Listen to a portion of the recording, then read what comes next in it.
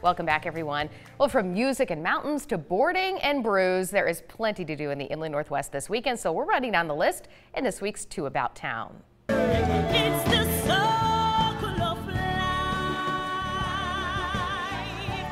and it moves us all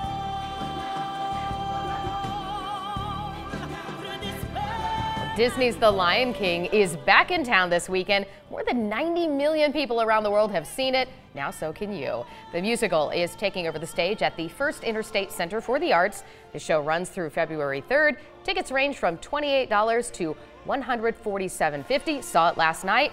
Double thumbs up. Loved it? Loved it, but very sleepy this morning. But totally worth it, right? Totally worth it.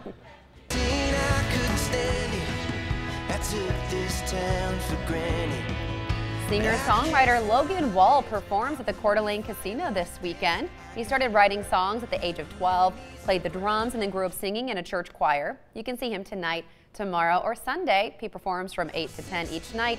Admission is the best price. It's free.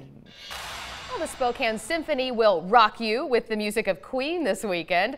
Brody Dalyaniuk stars as Freddie Mercury, and the conductor for this show is Martin Herman. The Saturday show is sold out now, but there are still tickets for tonight's show. It starts at 8 p.m. at the Martin Wilson Theater at the Fox. Tickets range from $33 to $75. I heard it's supposed to be really good.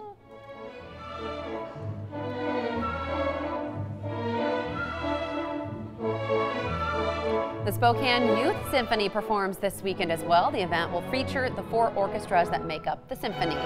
Tickets are $16 for adults, $14 for seniors, and $12 for children 17 and younger. The concert is at 4 p.m. on Sunday at the Martin Wilson Theater at the Fox. And you can also take in another free concert this weekend. It is the KPBX Kids Concert featuring the Spokane British Brass Band. It all happens from 1 to 2 p.m. tomorrow at St. John's Cathedral. Now, this family concert is sponsored by Spokane Public Radio as part of a more than 25-year tradition. And again, this concert is free. If you are already looking ahead to a summer vacation, who's not, you may want to head to the Spokane-County Fair and Expo Center. The 31st annual Inland Northwest RV show happens this weekend. You can stroll through 200,000 square feet of RVs and accessories.